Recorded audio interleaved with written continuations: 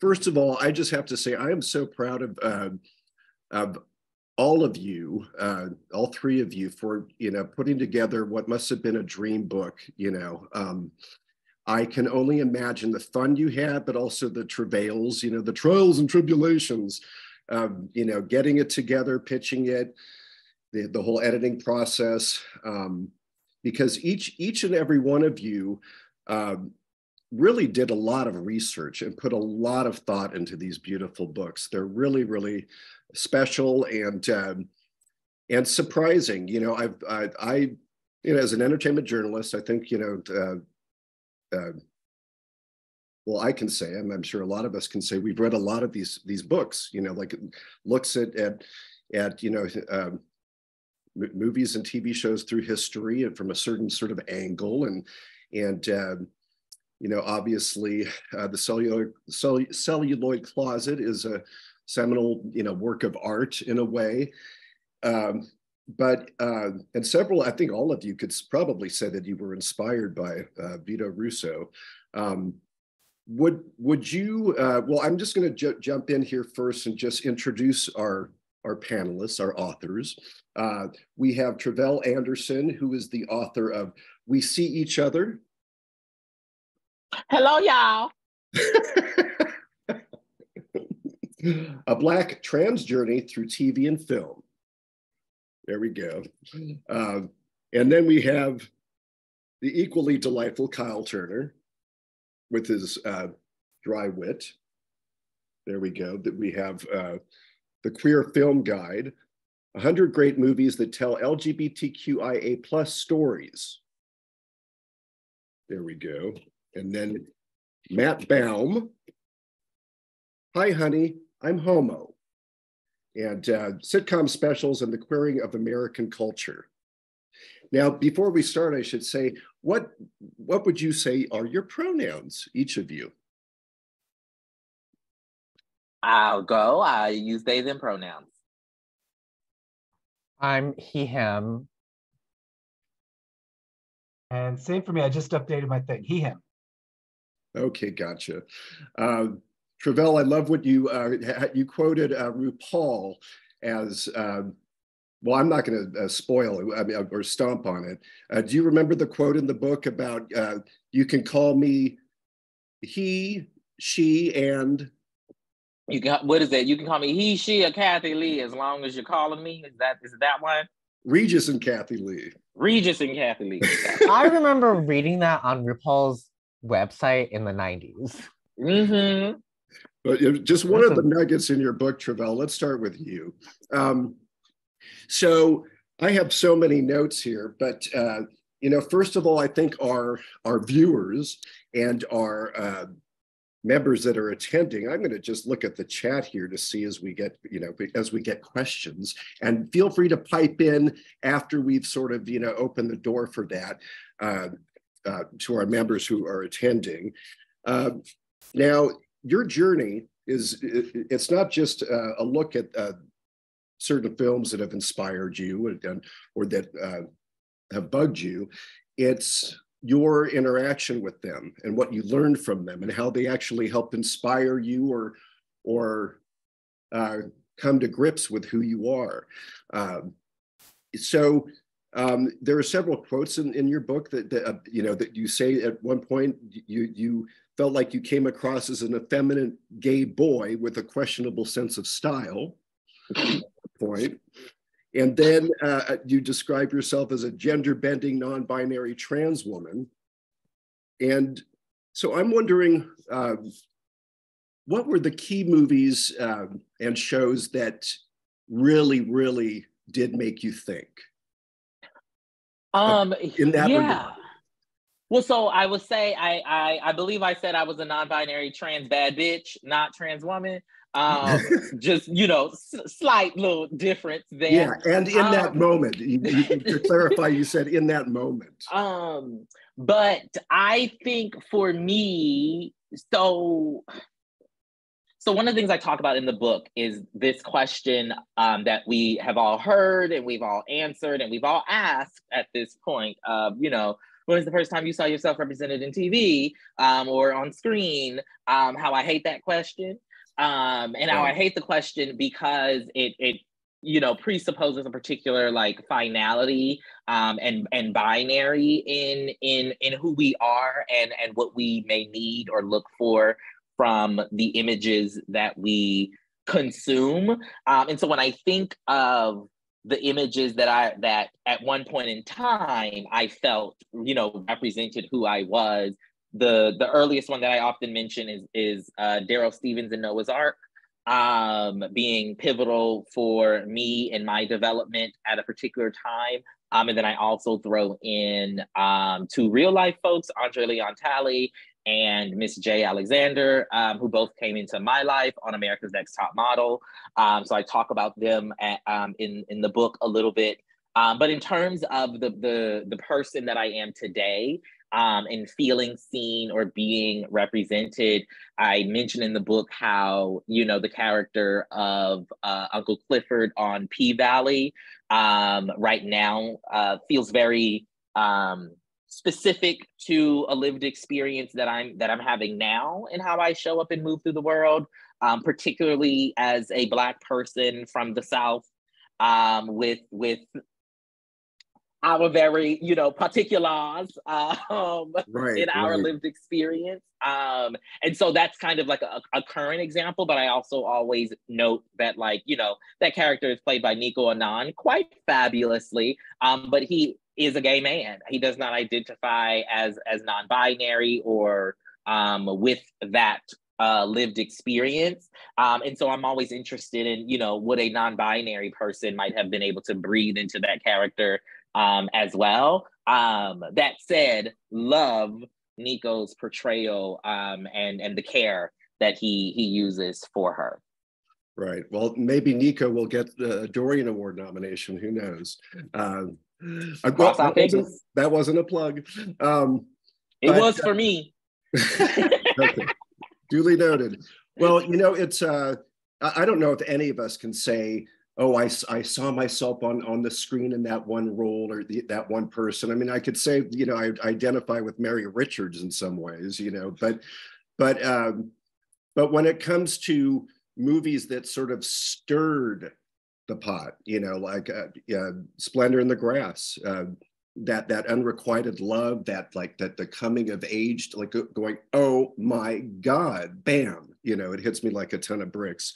Any movies like that, or TV shows or documentaries? I think for me, I give a lot of credit to the reality TV girls personally. I feel like we don't, when we think of trans visibility, most often we're thinking of the scripted portrayals, right? We're thinking of a Lady Chablis in Midnight in the Garden of Good and Evil, right? We're thinking of a, you know, Tangerine, Maya Taylor, Kiki Katana Rodriguez. And we should think of those images, but we should also talk about, you know, a pre-Orange is the New Black Laverne Cox, right? On I Want to Work for Diddy. We should talk about Jayla Sims on Making His Band. We should talk about Isis King on America's Next Top Model, Leomi Maldonado on America's Best Dance Crew, etc. All of this, you know, all of this points out what, you know, the research and the depths and the things that you reminded me of. I forgot that Laverne Cox was on that reality show. You know, as one of the wannabe assistants or something. I forget what. Absolutely, she was competing to be an assistant for Diddy, Sean Combs, whatever name he's going by now. You know, not to dismiss. Anyway, I identify as Diddy. And so I think of those projects, but for me, it's really the reality TV folks. And then I think when I think of films in particular, it's been coming to these images in adulthood, right? I didn't see Midnight in the Garden of Good and Evil when I was, you know, coming into myself, right? I didn't see Paris is Burning until I was in college. Right, because you know my very particular Southern background, like he should know what I'm talking about. And so for me, a lot of the like more pivotal images that we think of when we think of queer representation on screen at large, and specifically trans and non-binary, I came to in adulthood. And so I kind of have a different relationship to them than others. You said something very interesting about RuPaul's Drag Race, how that whole section is particularly fascinating. How you, again, it's like you say it better, but how people and even the contestants, maybe viewers, but definitely the contestants, sort of, you see the sort of processing of, am I more than a drag queen? Yeah. I mean, RuPaul's Drag Race, and there's another book that recently came out specifically about Drag Race that folks should check out. The name slips my mind, but Google it, you'll find it. But in my book, I talk about Drag Race in the context of gender expansiveness on screen. And so I talk about RuPaul as a figure, particularly in Black communities, even though RuPaul is not trans, right? RuPaul represented and represents a particular type of gender expansion for Black folks. RuPaul was in a Spike Lee movie, right? Like, cut it out. That's one of my favorite scenes in a movie. It's like, it's right. So great that. But I talk about how Drag Race and drag, I think, has been for many trans people that we know about today publicly, a way for them to come into themselves. In the last few years of Drag Race, especially, right, have shown us that. But you can go further into the Drag Race history specifically, but then we can also have a conversation about Lady Chablis and Midnight in the Garden of Good and Evil. About I bring into that conversation also Tu Wong Fu as a film, and I bring in Priscilla, Queen of the Desert, also into that conversation. And also their reaction from critics. You find some really and comments from the stars and like John Leguizamo, very interesting. We did a lot of research, a lot of reading, a lot of watching.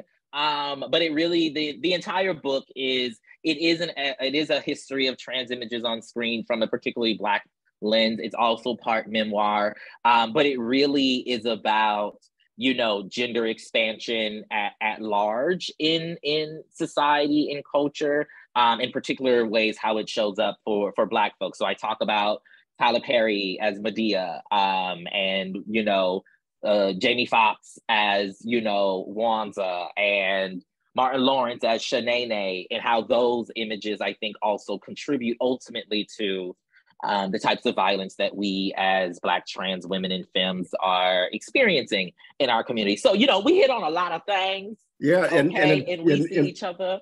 Right. And you start with, women undercover as men in the Civil War, et cetera, historical figures, Georgia Black, Christine Jorgensen. It's a really interesting, it sort of sets the scene. And speaking of just a little history here, personal history of yours, your grandmother ran a church out of her house? Yes. My grandmother, her name was Dorothy Montgomery Holmes. She was a Black woman born and raised in Charleston, South Carolina. And she started a church in her living room. She did that because the church in which she came into her calling would not let women into the pulpit. And so she started her own church with only her kids, 7 or 8 kids. I never remember exactly how many of them it is, but they were her first parishioners. And then she grew it into a broader church. And I talk about her specifically and how, I feel like I learned a lot about gender in church, and how that connected to my particular relationship to Tyler Perry's Medea. And we go from there and delve into how that relationship has played into my own unfolding and becoming as well.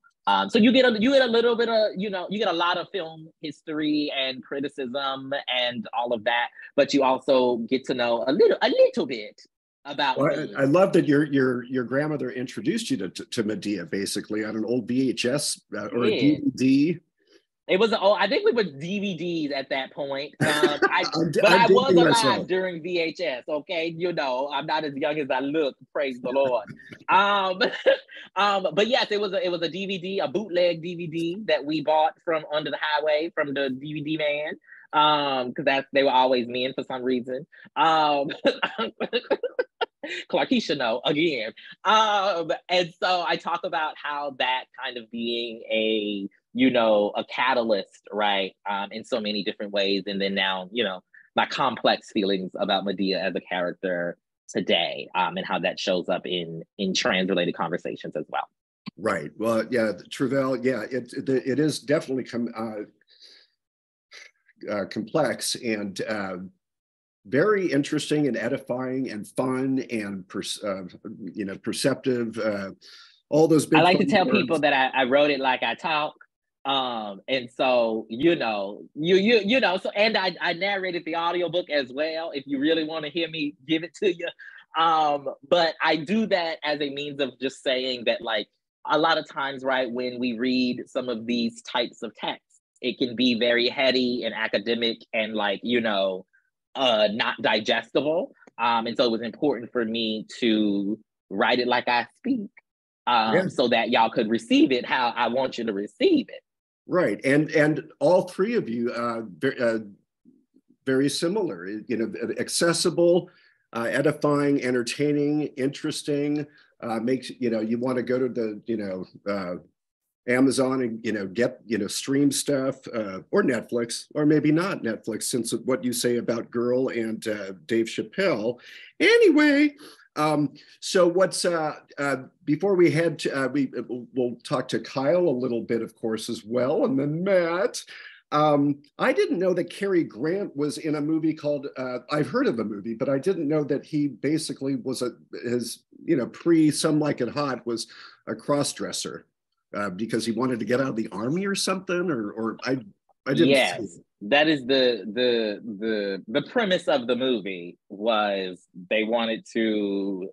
This is brought up in the section of the book in which I talk about how a lot of the earliest characters that showed some sort of gender transgression on screen were men dressing up as women as a means of, like, deception, and, like, you know, accessing something.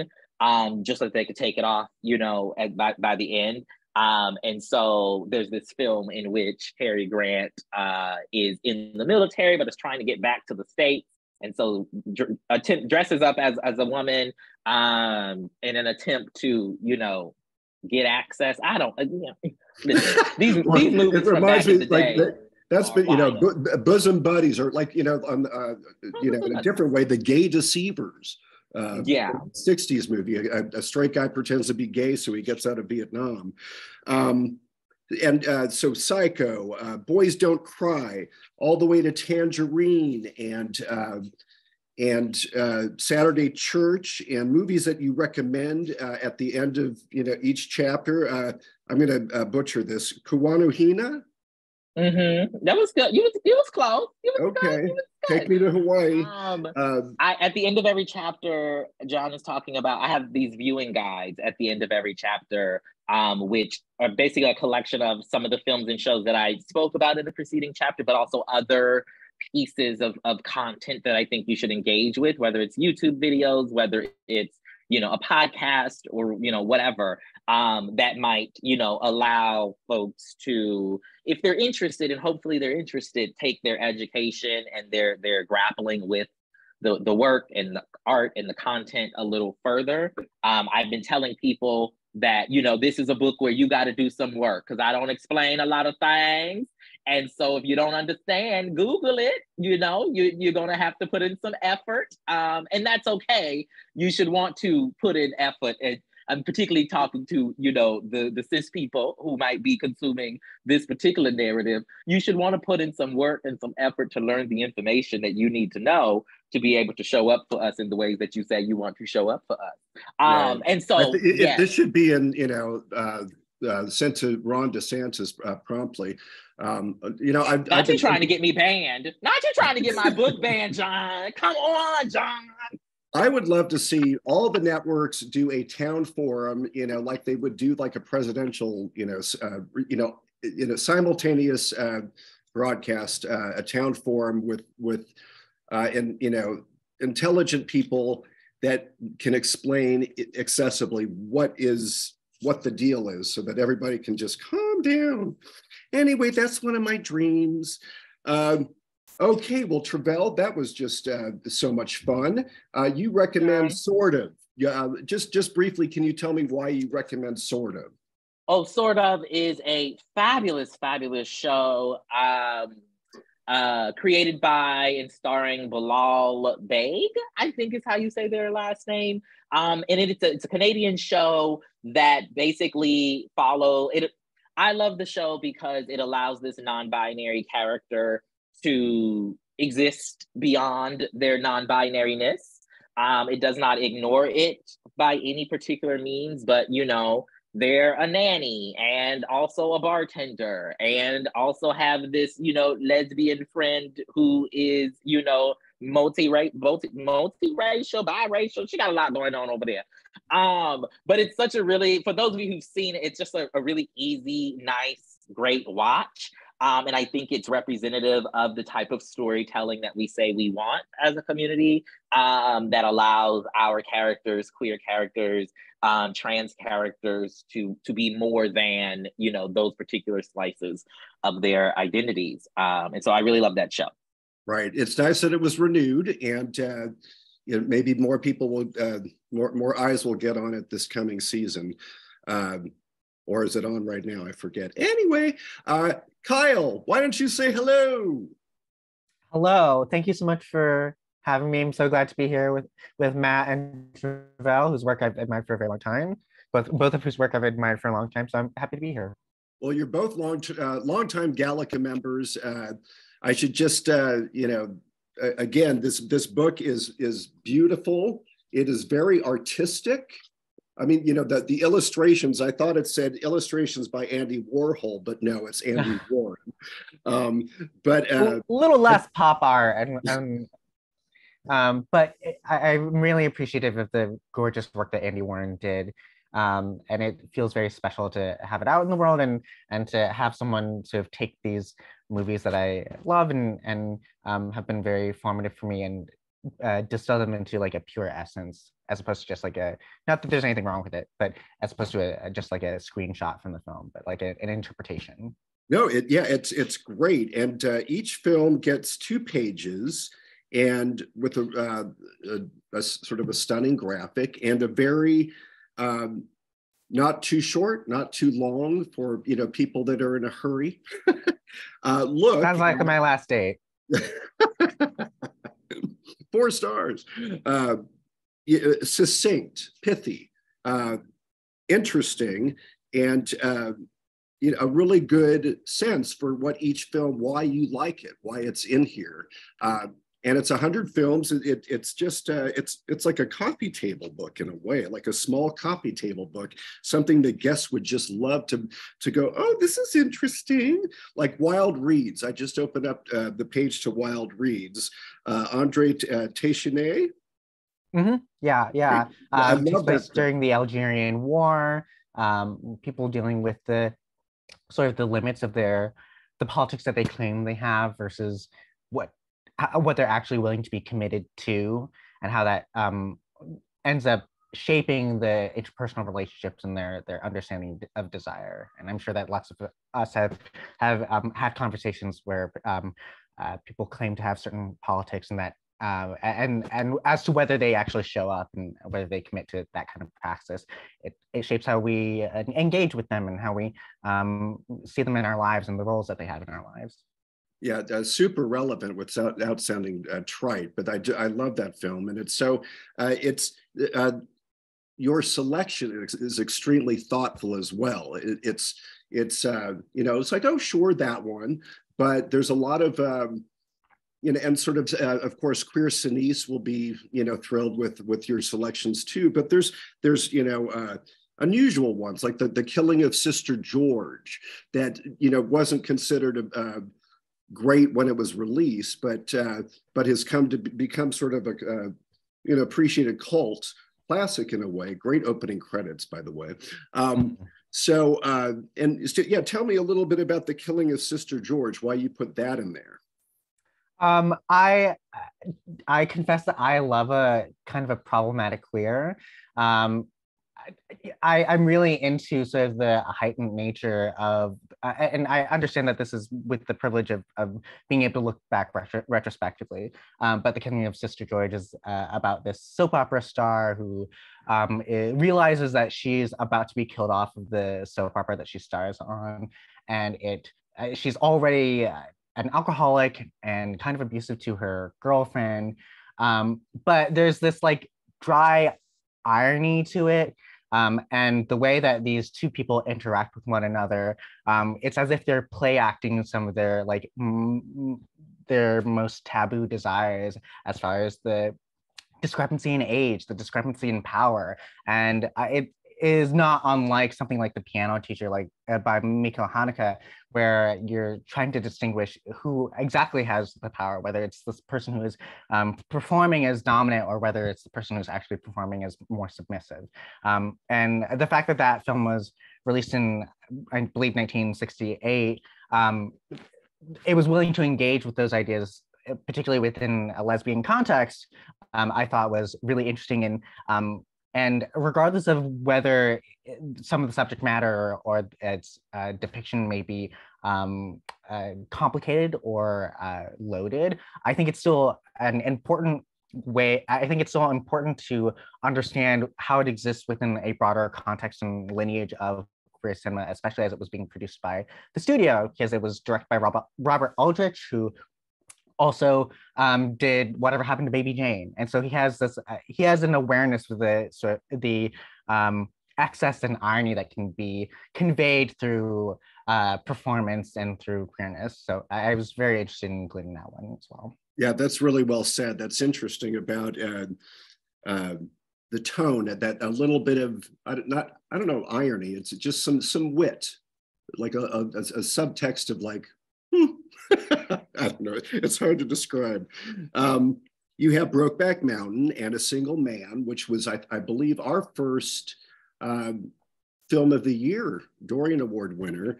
And then Weekend, which was also one of our winners. It won several Dorian Awards.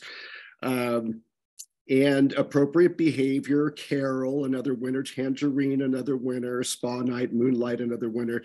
These are more recent films, and up to Fire Island. But you also start with a film from 1919? Mm-hmm. Tell us about that. I start off with Different from the Others from 1919. Which was made during the Weimar period of Berlin.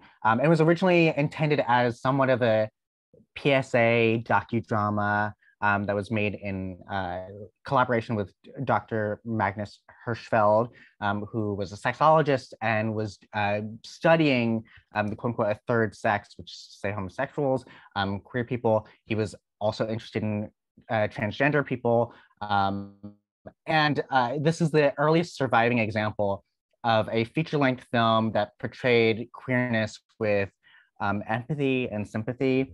Only 50 minutes of the film survive, and it was reconstructed by the UCLA Legacy Project, Outfest Legacy Project, I believe. That's and what's great. really stunning is that it's fully formed. Like the film industry in Europe and in the United States was still like sort of in its infancy, even though they had figured out how to churn out through a factory method of how to make hundreds and hundreds and hundreds of movies. And at the time in Germany, this film and the films like it were specifically made to educate others in Germany because of the penal code that criminalized homosexuality. So I thought that beginning there, where there's even though a very crude, so to speak, or a very simple version of what sympathy could look like and what humanity could look like for queer people on screen. I thought that was a good starting point to show that like queer people have basically always have existed for as long as cinema itself has existed. In the introduction, I mentioned that like one of the very first images of queer people is the Dixon sound film sound experiment, which was like 1895, I believe. And I want to show like the scope of what queer people can look like in film, not just that it's these recent examples of Fire Island or Moonlight and what have you, but that there's like that queer people's existence is inextricable with creative expression in general. Right, it's been there, and filmmakers have captured it. Filmmakers tend to be a little bit creative and observant. I hope. Not me. I need glasses. Right. Join the club. Different from the Others is the name of that 1919 German film. You also mentioned, much in uniform, I've known it, but Sylvia Scarlett, that sounds fascinating. Sylvia Scarlett, directed by George Cukor. Love. He used to throw these like grand parties in Hollywood full of twinks. But Sylvia Scarlett felt kind of like an in-joke between George Cukor, Cary Grant, and Katharine Hepburn, because they all had this like glass closet experience where they were kind of out to their friends and out to the other peers in the industry. But those watching at home, those who went to the movies, weren't aware of the way that they were playing with their gender, playing with how they approach desire, playing with their different, exploring different kinds of relationships. Cary Grant, well known for having a long-term significant other, roommate, Randolph Scott. Katharine Hepburn was involved with relationships with women for a long time. There were George Cukor found Katharine Hepburn in an audition and was initially not impressed with the role that she was auditioning for, but knew that there was something about her, and then started working with Cary Grant, and together they have this ball of gender play, basically, where Sylvia Scarlett, where Katharine Hepburn's character has to don this disguise to escape the creditors that are after her father. And in the midst of this, she has men and women falling in love with her left, right, and center. And they don't question it, really. And throughout the film, even as there is the reveal towards the end, it doesn't really change the status of how well-liked and how desirable Katharine Hepburn is, regardless of the wardrobe or the presentation or the gender that she's performing. Huh. Sort of like Victoria in a way, sort of. Yeah. But wow. What movie is your favorite of these 100? Sorry to throw that to you, but I'm sure you've been thinking about it. Yeah. The answer that I've been giving lately is Cruising, the William Friedkin film from 1980 with Al Pacino, where he plays a cop that goes undercover into New York's BDSM leather scene. And I know that is a controversial pick, but I like to describe it to people who have not seen it as Cruising is homophobic, but in the best way possible. And that it is coming at a pretty bad time insofar as the New York Anti-Violence Project was created in 1978-79 to address the very real problems of anti-queer violence. And William Friedkin feels sort of like he's rubbernecking as at this community, even though in 1970 he directed a film adaptation of Mark Carley's The Boys in the Band, and he tries to like engage with this community in good faith, but as a straight identifying director, there are obviously limitations. But what's fascinating to me is not only its sort of like archival perspective about queer bars in New York, like the Anvil and the Ramrod, and all these different clubs and bars that no longer exist in New York, and were predominantly in the meatpacking district as well. But also the fact that he's using these spaces as a way to contextualize and interrogate the racial dynamics within them. for the way that the sequences are set up are such that like Al Pacino is in like a regular leather bar, and the camera is panning back and forth, examining and looking sort of zoo-like at these different people. And then the next sequence is him at another bar where it's all these people dressed in cop uniforms, all these people dressed in police uniforms. And then the final sequence in a bar has like these patrons wearing leather jackets, leather caps with an eagle on them, and all this iconography of fascism, of the police state. And even though it's like kind of a dicey metaphor to make, I think it's really interesting that William Friedkin was bold enough to make this connection between the way that the United States at the time was in very Koch era, pre-Giuliani era New York, making this connection between the way that the United States would fetishize the police state and state surveillance and state sanctioned violence, and connect that with the way that queer people could be complicit in that ascension. The way that he does this is by examining the way that certain queer communities do eroticize the aesthetics of fascism. In this essay, Fascinating Fascism by Susan Sontag, she talks about how sexual adventurism is signaled by like leather caps, boots, meat hooks, swastikas, and you see that in the movie. And I think it's something that goes unaddressed within gay communities quite often, and that like a lot of the imagery that we use is rooted in white supremacy. And well, there's S&M, that's a whole book right there. I think you got to see absolutely. And so I think Cruising, even though it was protested upon release, it's still controversial. It's received a little bit of a critical reevaluation in the last decade or so, but I think it's a really fascinating object, and I think instrumental to understanding some of the ills that exist within the queer community with regards to racism and segmentation and tribalism. It's funny because not funny, but it's in Tre'vell mentioned Silence of the Lambs has some younger trans folk who are actually have found that movie to be meaningful, and so different takes for different folks. Now, thank you, Kyle. We're gonna pop on over to say hi to Matt. Matt, are you there? Yes, indeed. Hello. Thanks for getting this all together. You know what I'd like to do is after we talk about your book, which again is just really great. I learned so much. It's very interesting. I was up late last night with all three books.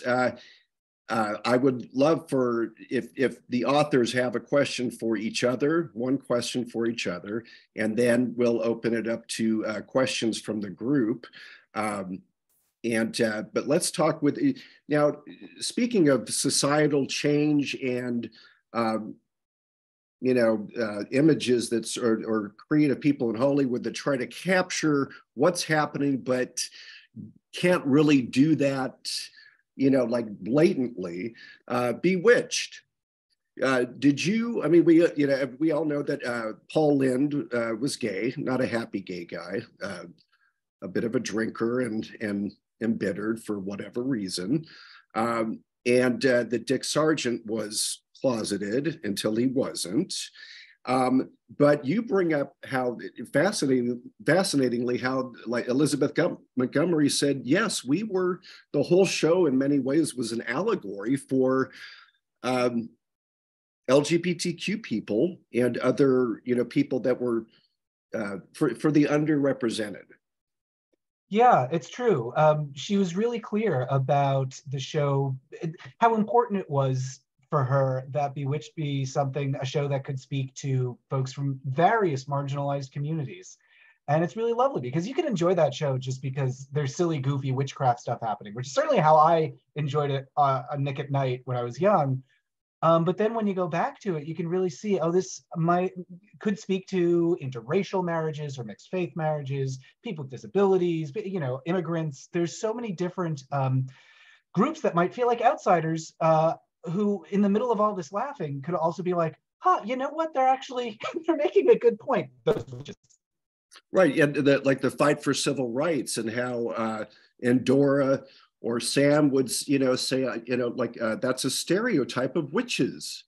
Isn't it amazing? Yeah, in the mid-1960s, 1964, they're explicitly talking about the harm of stereotypes, and they're doing it through this very silly metaphor of, oh, the stereotypical witches. But she's saying here's a character, you're essentially POV sympathy character, who says, don't you understand, when we see images like that, it hurts. Amazing. Witches being of stereo, like witches, yeah. like killing people. That like what are the images that she actually says, I'm offended, or I find that offensive. Yeah, that's offensive. She's talking about like the blacked out teeth and the green skin and the pointy hats and the broomsticks.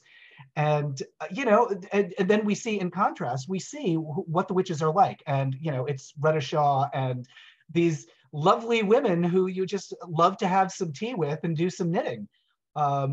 So it really provokes, I think, the audience to think like, oh yeah, there are a lot of stereotypes out there, and what we say about people, or what Darren says. Darren represents, the common man of the 1960s, and he says like, that's just what people think. What's the harm? Well, goodness gracious, there are a lot of people making noise like that about actual real life groups at the time. And if television is still cautious enough that it can't really talk about that openly on primetime, on Bewitched, on a family show, I mean, this is as close as television could get. Right, and you talk about also a fantasy sequence where, it's some like a magical fantasy sequence, a dream, where people are carrying protest signs. Yeah, the witches are incensed about these negative depictions, and there's a candy company executive that wants to advertise around Halloween by showing ugly witches, and so the witches, again, like just the sweetest ladies, they get protest signs that say, we demand a new image, witches are people too, unfair to witches.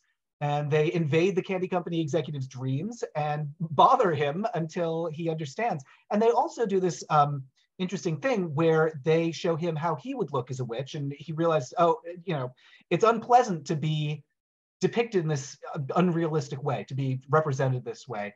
And changes his mind. And this is a very 20-minute pat satisfying all of our problems have been solved in the span of one and a half scenes solution. Sure. The civil rights era has taken longer to reach this point, but it looks exactly like the real life protests that were going on at the time for a variety of causes. But also, this episode aired just like a few weeks after what is regarded as the first public protest for homosexuality. It's fascinating. And the series ran for, what was it, 8 years? I forget. And it was pretty subversive in its, Samantha was a pretty hip, figure. She was the, as you said, our point person, our avatar. Mm-hmm. And I remember as a kid, just thinking, like, she's so cool and she would love everybody. And it turns out, I think Elizabeth Montgomery was very much that way herself. Oh. So what made you decide you wanted to write Hi, Honey, I'm a Homo? Well, the short answer is just I love television and I just like watching TV. And in particular, I like sitcoms because those characters feel like our friends. When I'm watching The Golden Girls, I just feel like I'm hanging out with people I love to spend time with, even though they're not real. But there's something about that relationship, the parasocial, to get like kind of, academic about it, but something about that relationship where we feel like we know somebody even though we don't, and they may not even be a real person. But also in the process of just loving television, there are these little glimmers that I saw of how TV tells the story of what's going on in real life. And in particular, tells a story that I'm very familiar with of the multi-decade project of queer liberation. I have worked in the entertainment industry at Lucasfilm and Jim Henson Company and some other companies, mainly in archives. And then I also worked in what you would call gay Inc. I was part of the Supreme Court lawsuit over marriage equality. And so, I've had these two different lives of entertainment and politics. And the longer I spent in those worlds, the more I was like, oh no, this is the same. These are two these are the same industry. Entertainment is political, and politics has to be entertaining. And so the let's not make it too entertaining, though. well, I'm just thinking Trump anyway, but moving on, that's a totally different thing. So now you also in going back through history and looking at shows that sort of were seminal in depicting LGBTQ characters, what did you know and what did you not know? Like, well, the latter question, what did you not know? What are some huge nuggets you're like, I had no idea? I mean, did you, when you watched Bewitched as a kid in reruns, were you like, oh, this is like a gay, analogy in some way, or not? I would say I was really stunned that the Bewitched episode goes as far as to say the witches are out. That's the title of the episode. And one of the characters says, come out and tell people who we are. I mean, just how close they tiptoed up to the subtext. A lot of what I discovered was the behind the scenesy stuff. So I knew about the gay history, and I knew about the episodes themselves generally. You know, there's some that I discovered, like Barney Miller, I'd never seen until I started working, until I made a video about it for my YouTube channel, because Barney Miller just wasn't in syndication where I grew up. It wasn't on Nick at Night, so I missed it. But a lot of what I discovered was all the stuff that went into the making of these episodes, especially when you get into the 70s. And finally, thanks to Norman Lear, among other people, TV can be a lot more frank. So it can be, but not everybody wants it to be. So I learned a lot about the fights with the censors and the forces that were trying to keep television, to hold it back, to keep it from telling the full story of people's lives. And you document that really well. You know, it's not academic, but you have footnotes, so it gives the readers, you know, a feeling of, I guess, security. You know, like that you did your research. I did not know that Beverly. I forgot. I thought Beverly in All in the Family was just a one-off, just one episode. But that character was in 3 episodes. Yeah, Beverly's an amazing example, and she's a great character. So All in the Family, you know, for folks who aren't familiar, is a groundbreaking show, early 1970s, about a family and a generational conflict. You've got the parents who are very traditional; they long for the olden days, and the kids who are more progressive. And you see this clash between them that was very much based on Norman Lear and his own father. Anyway, so early in the series run, they have an episode about a gay, what Archie believes basically the dad believes he can detect gay people. He knows what gay people are like, although they never say the word gay. They use a lot of other words that start with F, but they never say gay. And then eventually in season, I think 5, they meet a character who is there's some flexibility in how you can read Beverly. Right. Norman Lear, I was fortunate enough to be able to interview him for the book, and he said that they thought of that character as a drag performer. But you could also read the character as trans, and you could read the character as existing in or non-binary, or all of those. And they may exist in a category that language simply did not capture in the 1970s. Because, you know, it was a time when terminology was still very up in the air, as it is today. It's organic. Yeah, I got trans from that character, but I'm from the performance. Yeah, and I think that's totally fair. And I think that is a very valid way of reading the character. Norman said that what they did is they just thought of that character as the performer. It was a person named Don McLean, who was a comedian in San Francisco. Don didn't even refer to himself as a drag queen. He said that he was a comedian and that he wore women's clothes. But he played a character that he called Laurie Shannon. Norman happened to catch him at Finocchio's in San Francisco and hired him to play Beverly LaSalle on All in the Family. And it was going to be a one-off, and they liked that character so much they kept bringing her back for some beautiful episodes that humanize, you know, whatever category you want to assign them. I think it is fair to call them, in today's terminology, queer. Really humanizes the character. It makes them very much a part of the family of All in the Family. Edith says, to me, you're like a sister. Well, like a brother. Well, all of it rolled into one. It's lovely. It was, yeah, very sweet. Yeah. And so unfortunately that, I guess you could say it's, you know, killing our own kind of, you know, that you can make that complaint, but by the end of the 3rd episode, as sad as it is, there are some valid, that they make it clear that this, well, I shouldn't spoil it if you haven't seen it, but the character is, meets a sad ending, which is, not what you would see on a sitcom normally.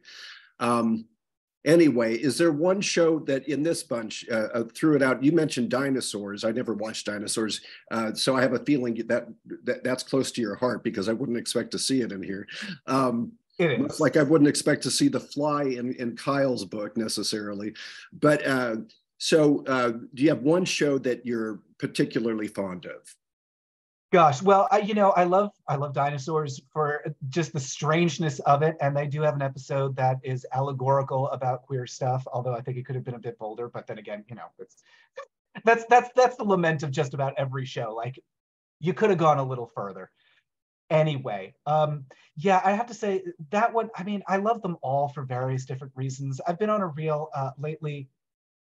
There's nothing queer. Actually, I take that back.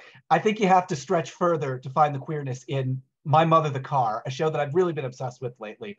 But I've really been enjoying a rewatch of My Mother the Car. Not because I enjoy the show, but I love the fact of its existence. Well, that's funny. Well, that says a lot right there. Not because you love the show, but just the fact that it existed. Mm-hmm. Yeah, and I know you love. You very interestingly said that a lot of '60s shows were about deception, and that's really interesting there. And Tre'vell, probably could say the same thing about a lot of the films that they covered early on, or throughout our history in some ways. So I'm going to throw it to each of you, starting with Tre'vell, if not to put you on the spot, but do you have a question for either Kyle or Matt? Sure. I have a question for both of you. What is something that didn't make the cut? Something that's not in the book that you wished or hoped for, but for various reasons did not make it? I'll go. I was really excited I really wanted to write about Short Bus, the John Cameron Mitchell film, which is about this, it's about a bunch of people's interlocking lives in New York, but sort of framed around this artsy queer sex party that is apparently based on real sex parties that John Cameron Mitchell and his downtown coterie would go to. And I really admired its vision of a kind of mini queer utopia, or what could be imagined as such in someone's loft, and that people could find pleasure and safety and community in those spaces, but because of the limited space, and I didn't want to have like too many overlapping directors. There are a couple of directors that have more than one film in the book, and I didn't want to have too much of that. I want to have as inclusive and as much of a variety as possible. So that one ended up getting cut because I already had Hedwig and the Angry Inch in there. So. Gotcha. Interesting. That's a great question, Tre'vell. Matt, do you have an answer for Tre'vell? I would have loved to have included more about Jim Nabors, who was on the Andy Griffith Show and Jim Nabors, Gomer Pyle, and variety shows. Just a remarkable guy who had an incredible life and a real sweetheart, just the loveliest man. Really entwined in the mid-century closet, this is Hollywood's mid-century closet, and the work that went into keeping those. There's just such a machine to keep queer people hidden. And I think Jim is a great example of that, and of people who were fortunate enough to survive, come out the other end, and be able to eventually, by the end of his life, be public. But just wasn't room, sadly, for Jim. So maybe in my next book. It's yeah, he was luckier than Raymond Burr, although Raymond Burr had a lovely career. But boy, did they put out all the stops to keep him in the closet. Like, tragedy after tragedy with ex-wives that might, like, one wife died, another wife died, but did they really exist? No. Dick Sargent did the same thing. Yeah, it just, oh, my ex-wife. Well, and nobody thought to track them down, or more likely, all of those press people were, the press people themselves didn't exist, and they were fabrications of the PR agents at the studios. Until the late 60s, when articles started coming out that he had to do some serious dancing at the time. Great question, Tre'vell. How about Matt? Do you have a question for Tre'vell and for Kyle? I would love, this is maybe a little wonky, but I would love to hear about if you had in your research process a scavenger hunt for something that was particularly fun to search for. Mm-hmm.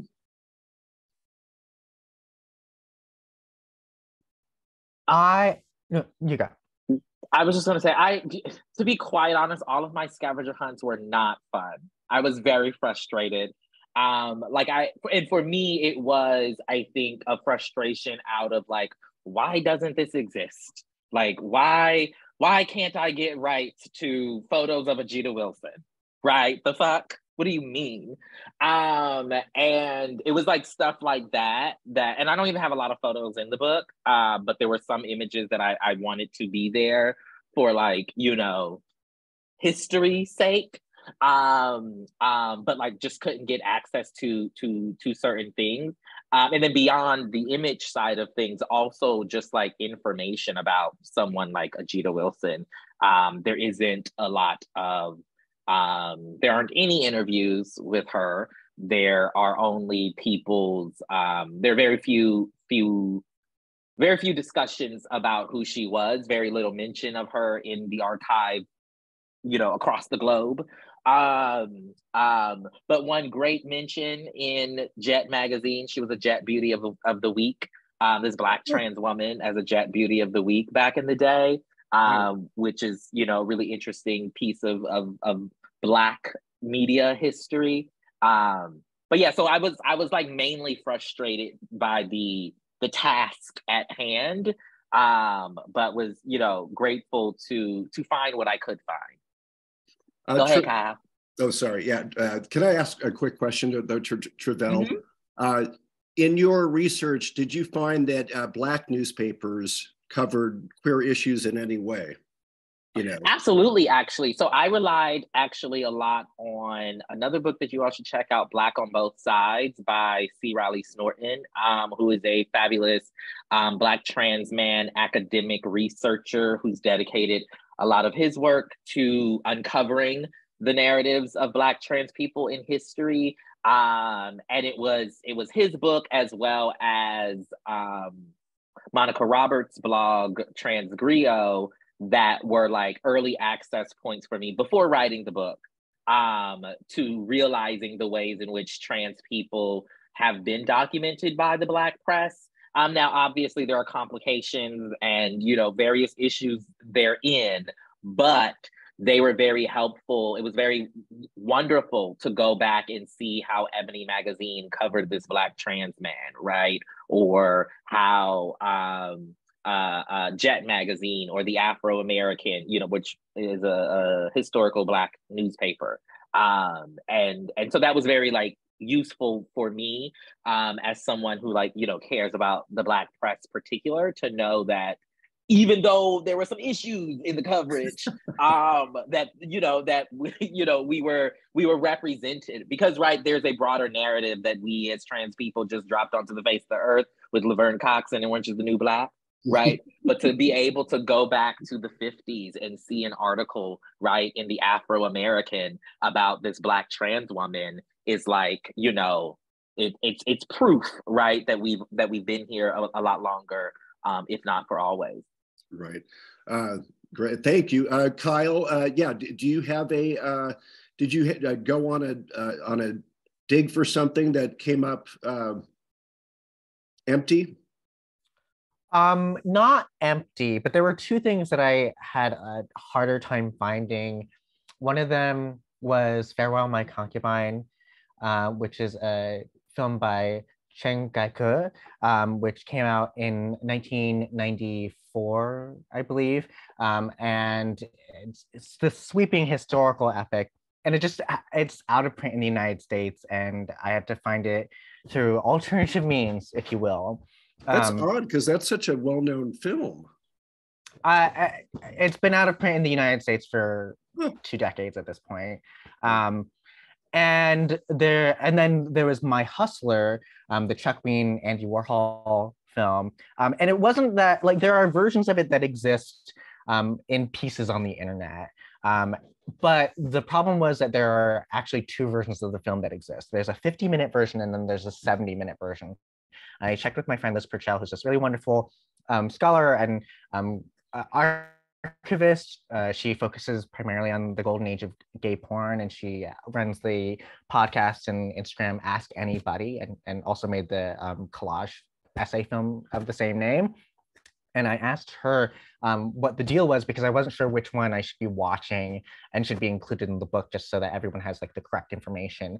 And apparently what happened was that when it was originally released in 1950, I believe, it came out in the 15-minute version, which is just 2 reels of the first half of the film, which takes place from like on Fire Island, and as you're viewed from like the porch of one of the Fire Island properties, and they're looking at the sex worker on the beach, and then the other half, which is inside the house in the bathroom with the sex worker and the other guy talking about desire and whatnot. So there was that version that was 50 minutes that was released.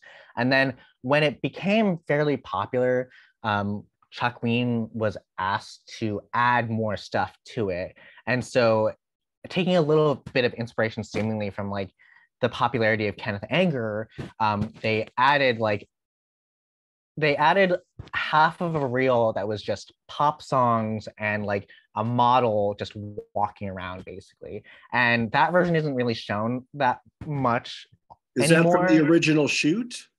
No, it was just something completely different. It was not part of the original shoot. It was not part of the original film, but it was added just so that there would be a longer feature and that they could make more money and have the fact that it was using pop songs of the era as a selling point. So that was a little hard to find. That sounds like it's better for like a video bar. Anyway, that's a very interesting film. It's sort of triggering for some of us. That was sort of a sexy and interesting film. Oh my God.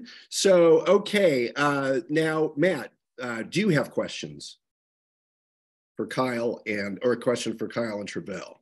That was my question. It's Kyle's turn. Oh, I'm sorry, Kyle. Do you have a question? I'm getting thrown here.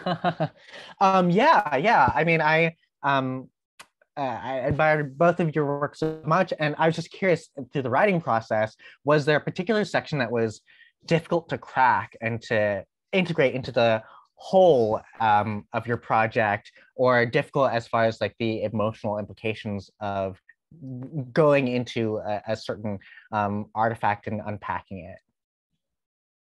Tre'vell? I probably the whole damn book.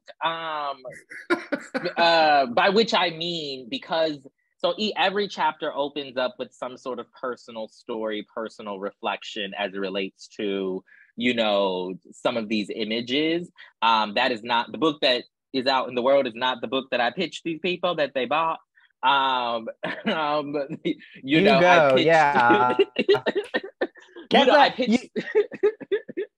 I pitched something that I think was just like a lot more clinical in its approach of what it would be.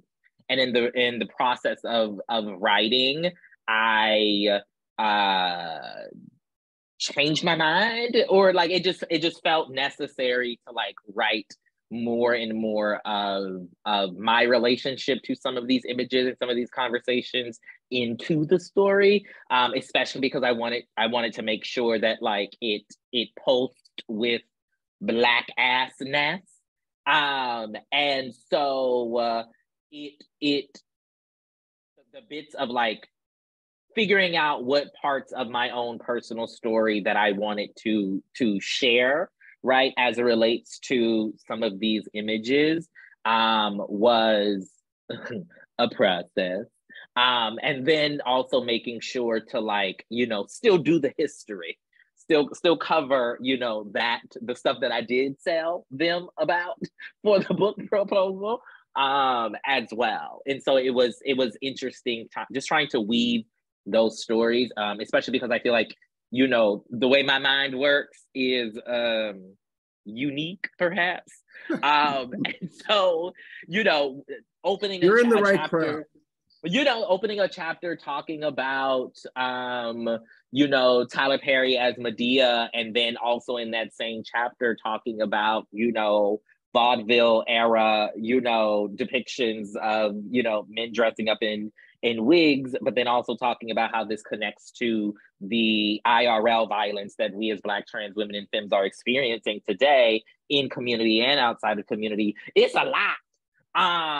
And so, you know, I you know, you read my book and you go on a long journey, a winding journey, because that's how my mind works, but putting it on the page, you know, to an editor who is not in my head was interesting, to say the least.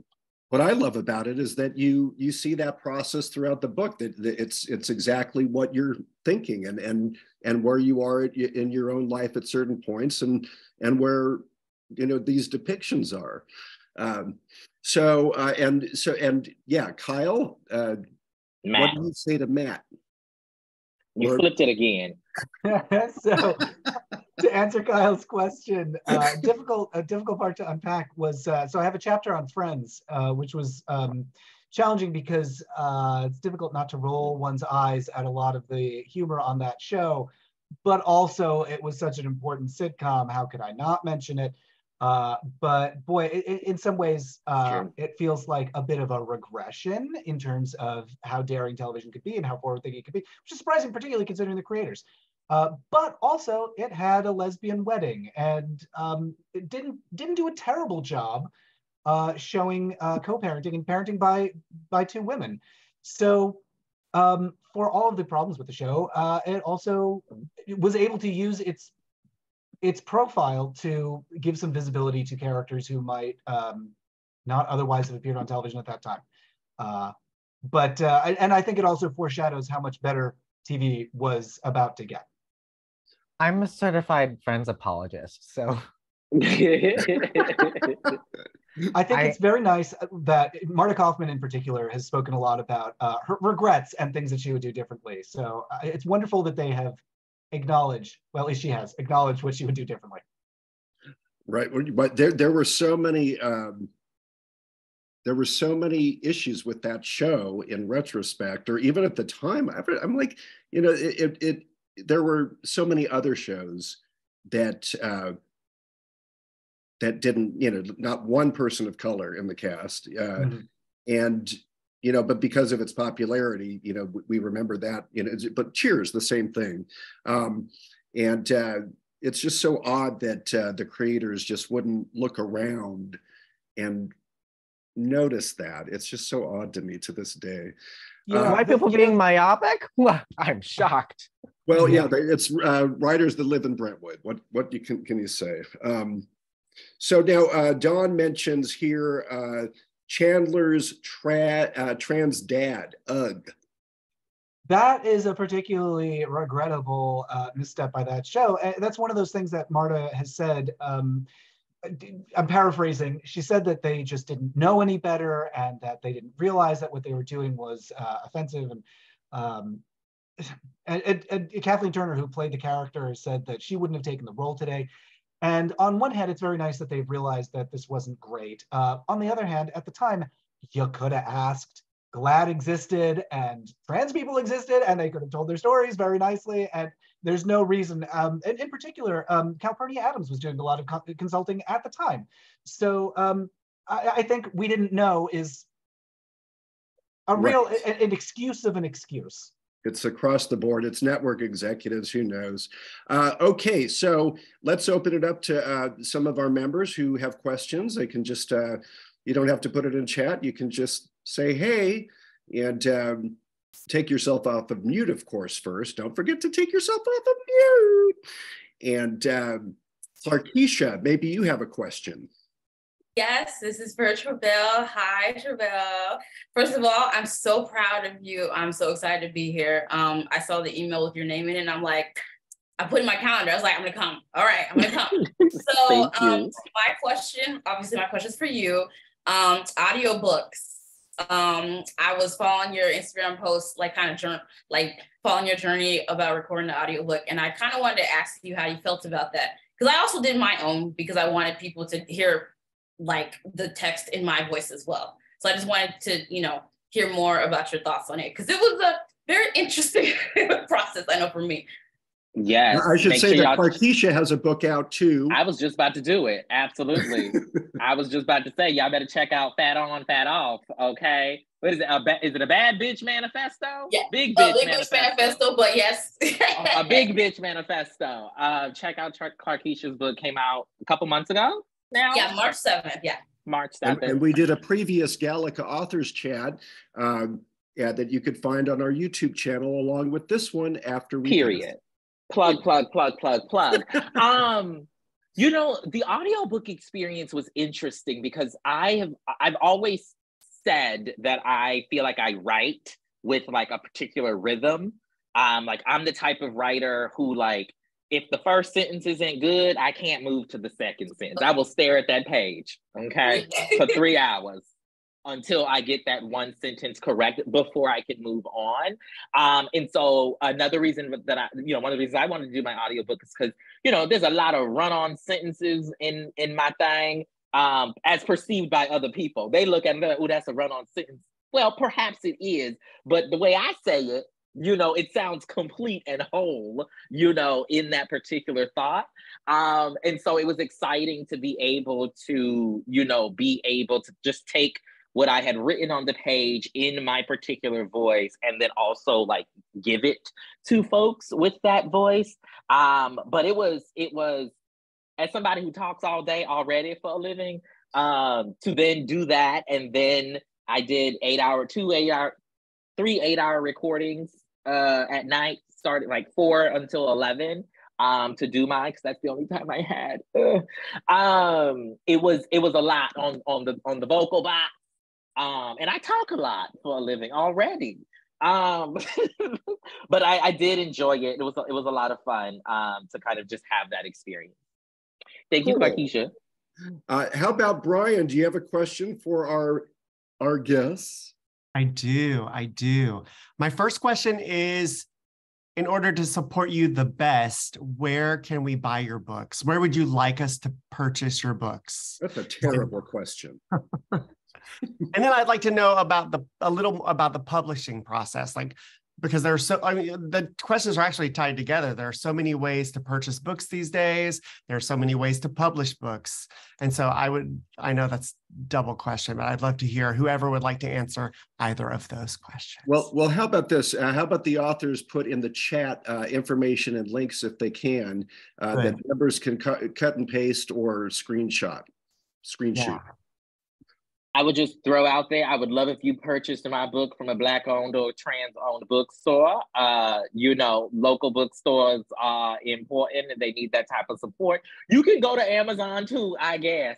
But bookshop.org is a great website that supports independent booksellers. And so consider that.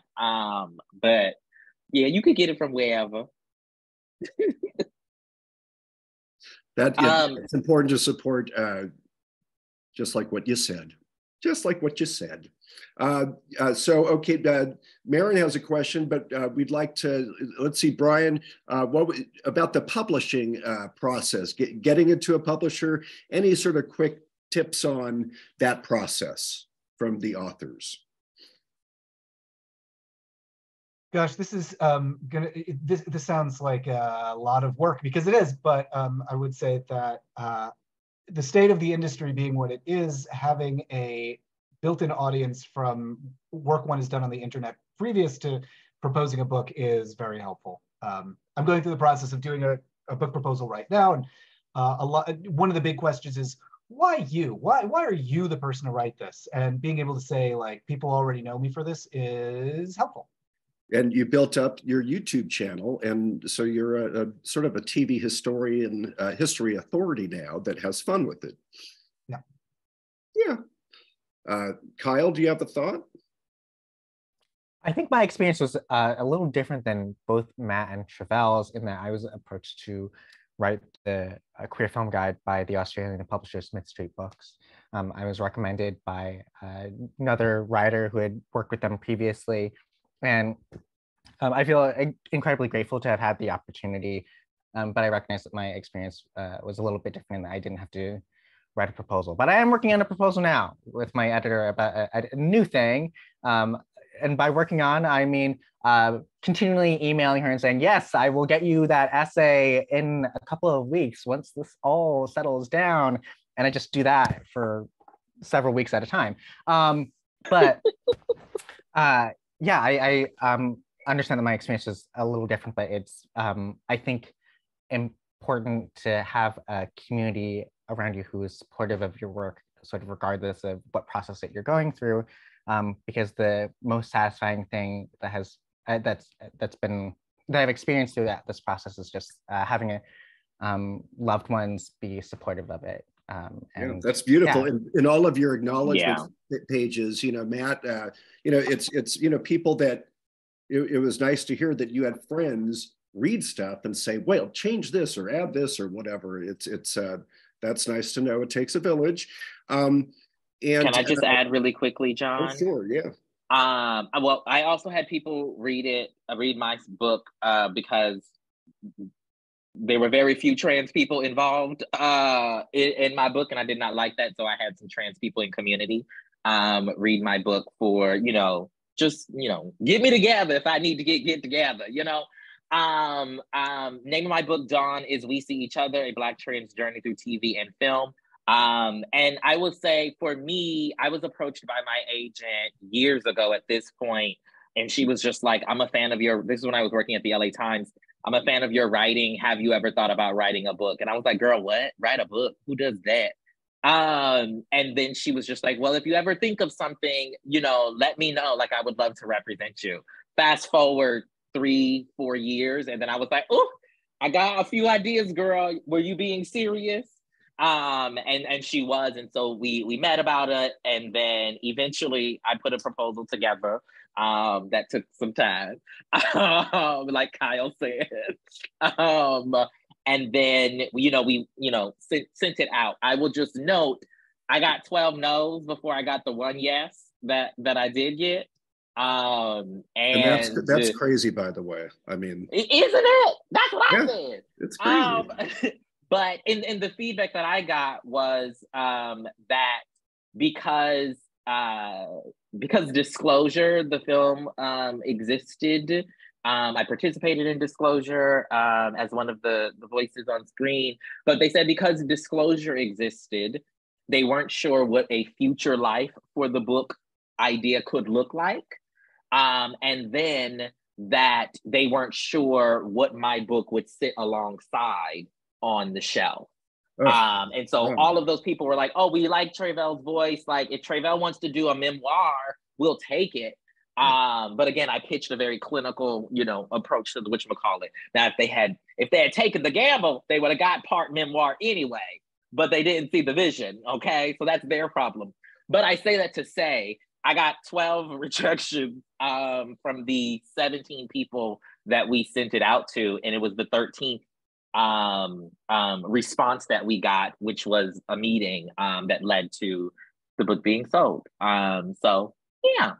I will say that there are small publishers out there that publish, queer titles, subject matter that might not, if they like what you're writing and you have a unique idea, they might not, it might be an easier process than you think, but that doesn't mean you're going to be raking in the moolah necessarily. And I don't know in publishing if anybody really rakes in the moolah unless you're, you write, mystery novels and sci-fi things. Anyway, okay, or fantasy. Maren, what's your question? I'm so sorry to butt in. I have to go into my other job now. So I just have a pretty simple question. Hopefully it's simple, maybe not, for Tre'vell. And that is, amongst your many identities, where do you put yourself generationally? And how does your age or your generation affect the way you view these cultural texts? Oh, love that. Question. I am 31 years old, but I also tell people that I'm emotionally 72. So you need to know that because I am technically young and a millennial, but a lot of my thinking, you know, might be a little bit more seasoned than I am.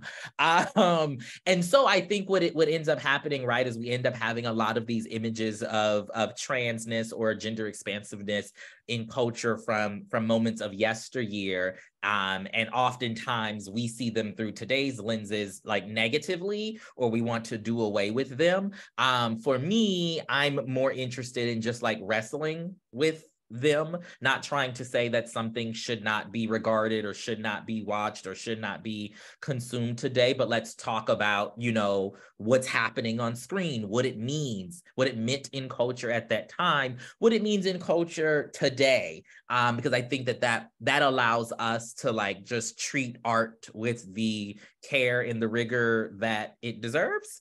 And so that's how I kind of think of like the generation question in my particular work. Thank you so much, Karen. Thank you so much. Thank you so much, Tre'vell. Thank you. And Kyle and Matt, do you have a quick take on that? Not that we need to know your age in particular. I mean, you know, generation. Tre'vell is emotionally 72. My back pain says I'm also 72, so I get that.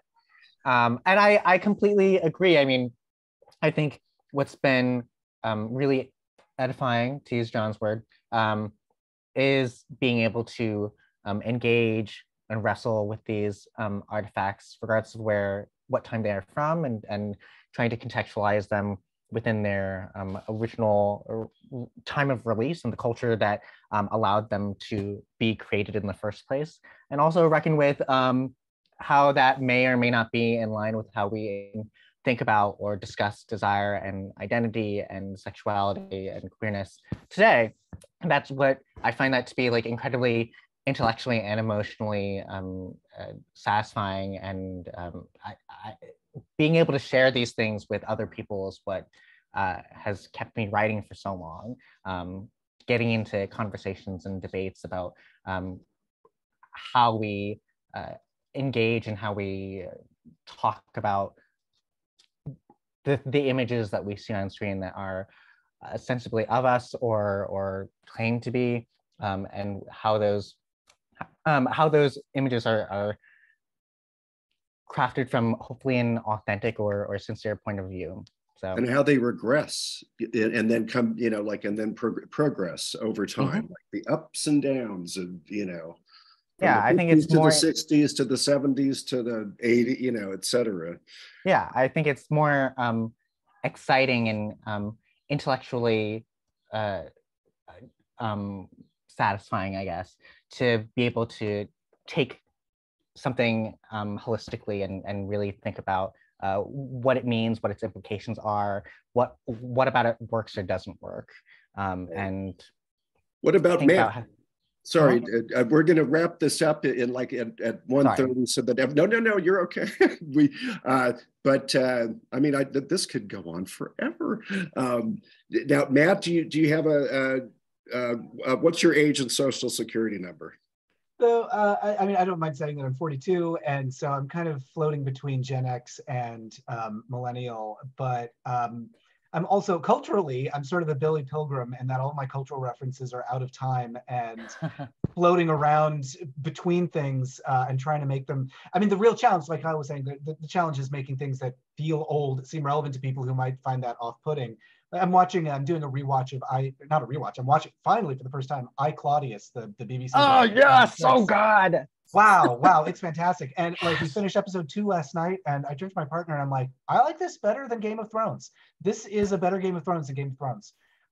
So now I guess my evangelism now is like to convince people, like, well, if you like House of the Dragon or whatever, wait till you get a load of of Derek Jacobi and that was Patrick PBS in the 70s, and that was BBC. really a hit. Yeah, and I wonder, my partner was saying, I wonder if this was a hit because post Stonewall, people were really interested in how exposing how fallible their rulers were. So I don't know. I think that's a really interesting way of connecting it to the, kind of my brand, connecting it to the entertainment, to the sublimated anxieties of the time. Well, I want to be part of your brand. Everyone's amazing in that. Yeah. Kyle, you said something? I'm sorry. Oh, I said Sean Phillips slays in that show. Good. Okay. Claudius.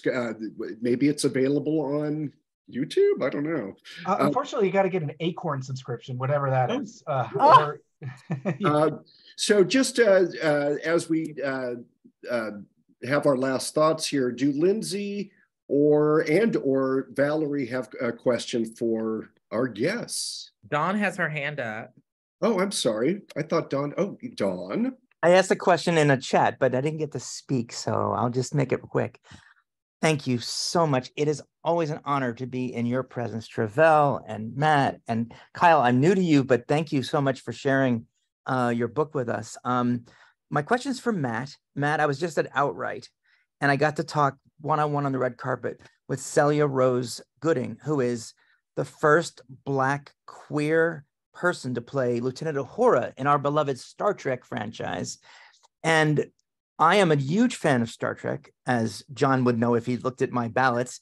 But what I am really excited about is that not just Star Trek Discovery, but now Star Trek Strange New Worlds has 3 out queer actors, and at least one of them is playing a queer character, a bisexual. So my question to you, Matt, is do you think that that Star Trek and other sci-fi franchises are helping with the our movement, or is it are you sad that it's not as far as it should be? Because I think that Star Trek Discovery gets a lot of criticism from outside the LGBT community of being too queer. Yeah, I mean, it's both. I'm very happy with the progress that Star Trek is making. Often that franchise, they're ahead of the curve on the racial diversity of the Enterprise in the 60s. But boy, oh boy, sometimes you just got to drag them kicking and screaming to something queer. And so I'm glad that they're getting there now, and that they took some baby steps with like DS9, for example, in the 90s.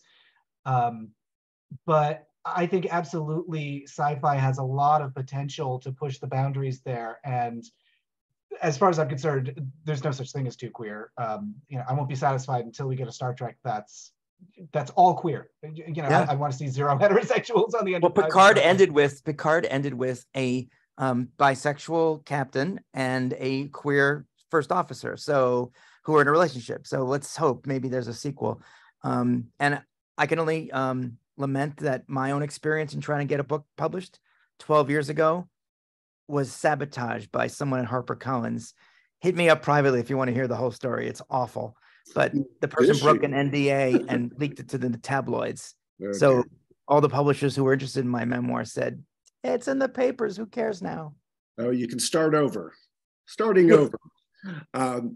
Okay, thank you, Dawn. Valerie or let's see, Valerie or Lindsay? Do you have a question? I can go if it's okay. So we talked about this a little bit with friends, but I was interested. It seems like the 21st century narrative about representation on screen is that it's like a straight line upward. There's always progress. But I think it's increasingly obvious that that's a very oversimplified narrative of constant progress and representation.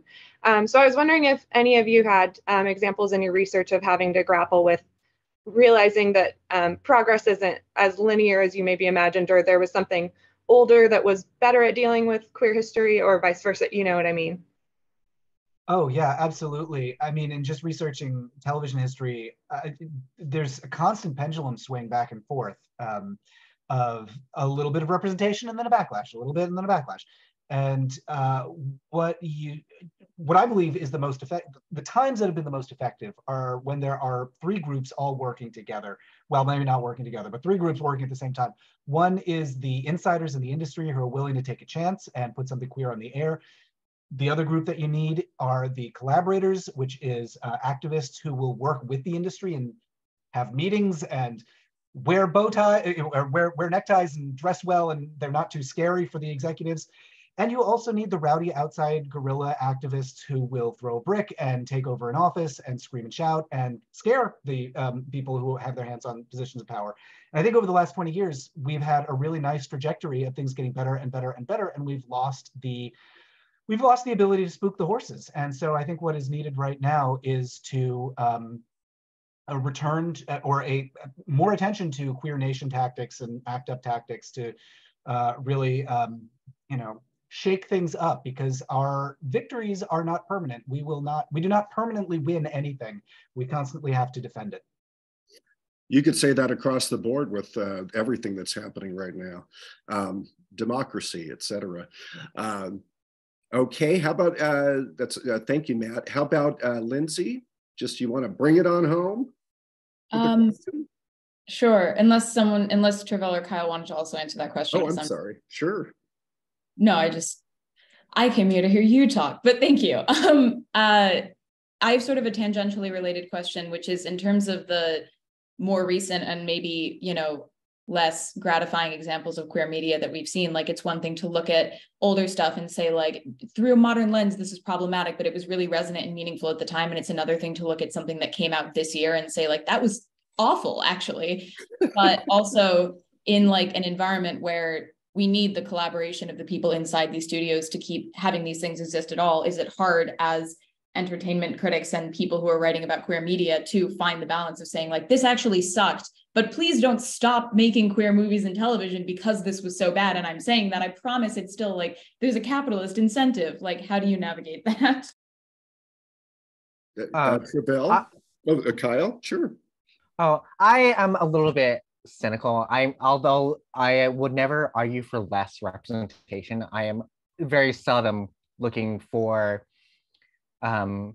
versions of sincere or authentic or complicated versions of a queer life that is approximate to things that I've experienced or that friends and loved ones have experienced from big studios. That is just not where I look.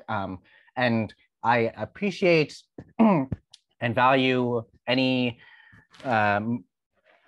progress that is made in those spaces, but the things that I find most interesting and most valuable are coming from more independent avenues and things that need that visibility in the first place, that things that don't necessarily have the resources or the apparatuses to have like huge mainstream releases.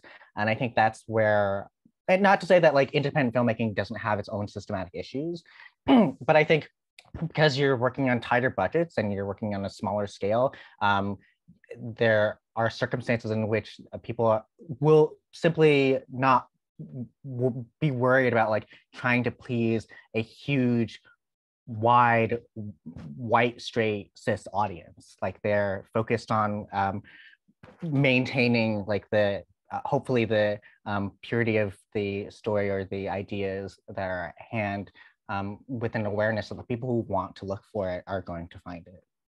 That's great. Tre'vell, did you have a thought there? I completely agree with all of that. I would just add that, I am while not looking to, mainstream Hollywood for in the big studios for, that, promised land of representation.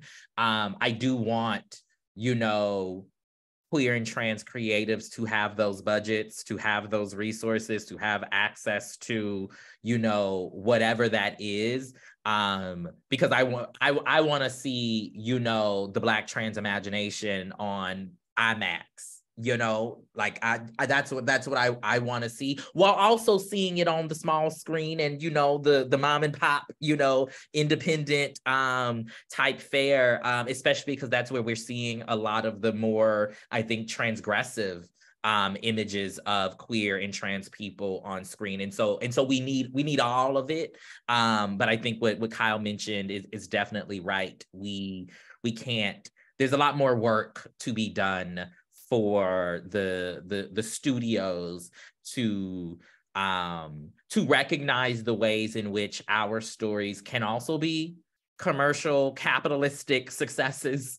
Not to say that we all want to, you know, continue perpetuating and living under this particular system. However, yes, rainbow capitalism. Right.